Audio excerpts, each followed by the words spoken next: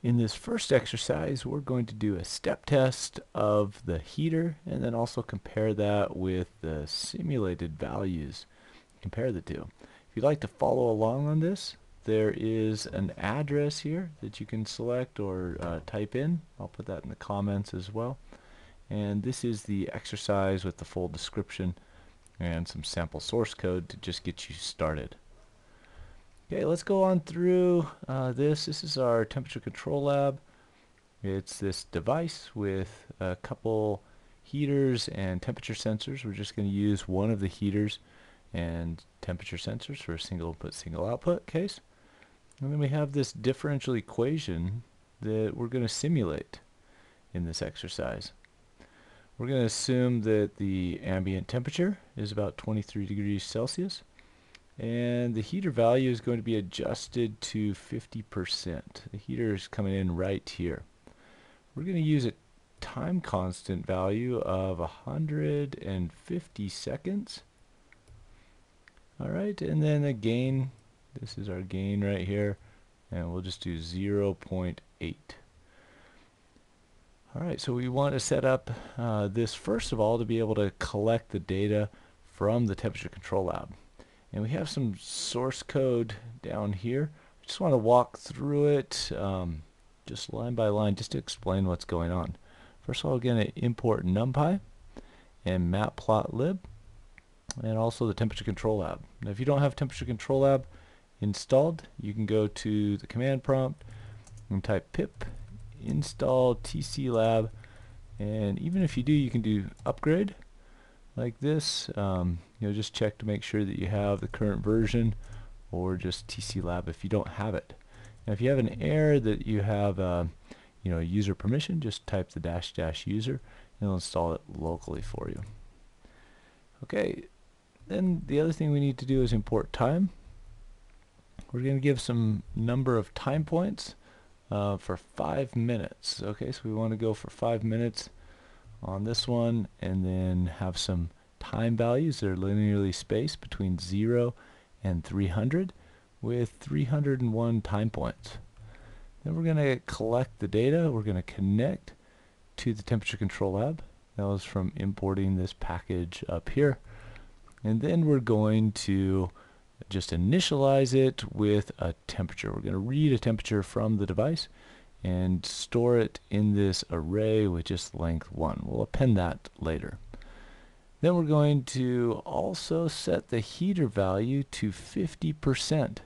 So that is going to set the Q1 value, the heater 1, to 50%. It's going to start heating. Then we want to be able to collect the temperatures at regular intervals as this is going through this loop. So we're going to first of all sleep for 1 second, and then we'll print the current temperature, and then we'll also append that value to this array that we created right here.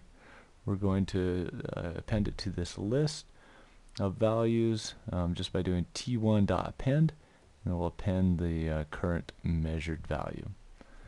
Alright, then we'll close the lab after those 5 minutes of data collection at 1 second intervals each, and then we'll plot the results. Okay, so we're just going to use Matplotlib to plot it, and this is the starting script. And the thing that we want to do with this is add a differential equation simulation, the one that you see in the left.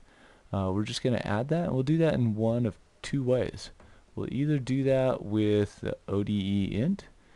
Okay, so let me just start with this script, and we're going to add in an ODE int simulation of the data that we're collecting. So the very first thing I need to do is import ODE int. You can see it right up here. You go scipy.integrate import ODE int. So we need that extra package. Then we're going to create some space down here and do a simulation. We need to define our function, and we need to return the derivative the dt. In this case, I'll just call it dTc because it's in Celsius, d time, and then we need to return whatever's on the right hand side of the equation. And one of the things you see is we had to divide by our time constant here. I have 120, or you can use the 150 that's there in the code or in the problem description. Okay, and then we want to add the simulated value to our plot. All right, and to generate the tsim, we need to call ODE int with a couple arguments. We're going to call this lab sim. That's the name of our function that we created that returns our derivative. And then we need to give it an initial condition, which is 23 degrees or room temperature. And then we give it the time values. Okay, so the time values were defined up here. It's those 301 time values. Okay, so that's it for ODE int. And then we also have Gecko solution as well. Gecko is just a different package for simulating or optimizing differential equations. Okay, in this case, we're going to add, this script. I'm just going to walk through how to create the Gecko model. So we're going to create a new Gecko dot m equals Gecko, and then we are going to define our linearly spaced times between 0 and 301 time points, and give that to m dot time. Then we need to create a new variable, tc equals m dot var 23. It initializes it to 23. Then we put in our differential equation. Again, you can use 120 or 150 here. I'm just going to stick with 120 for now. And we change the mode to dynamic simulation, the I mode, and then we solve it. Okay, we also need to import Gecko at the very beginning. If you don't have that package, again, you can just pip install it. And pip install Gecko, and it'll go out and collect the latest version of Gecko and install it. If you're in a Jupyter notebook, just put the exclamation mark in front of it and then do pip install Gecko and run that cell, and it will install it in Jupyter notebook. Okay, so there are two scripts. Let's go ahead and just run one of these and see what it does here. I'm going to get my step. Okay, I'll do the Gecko one, and I'll just run that with IDLE. You could run it in a Jupyter notebook as well.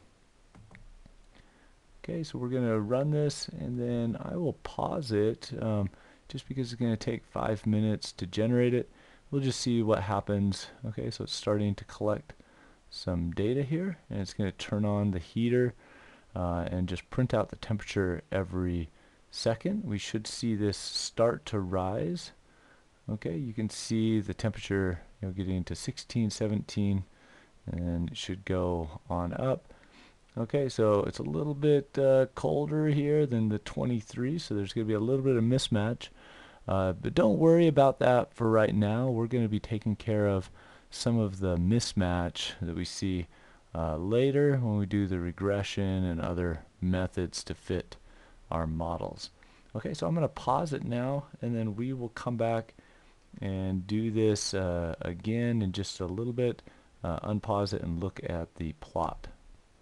The script just finished, and you can see the results of the two. The measurements that are here down at the bottom start a little bit colder than the 23 degrees. You can see the simulation come up to about 60 degrees Celsius. The measured values are going to come up to about 48, 49, and you can see at the very end that it's going to disconnect from the computer. It's going to disconnect the serial connection and then set the after setting the heater values to 0.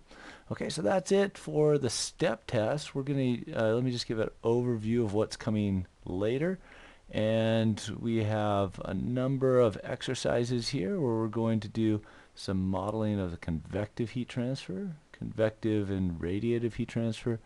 Then we'll linearize this equation and then do a graphical fit for a first order system, and then a regression fit.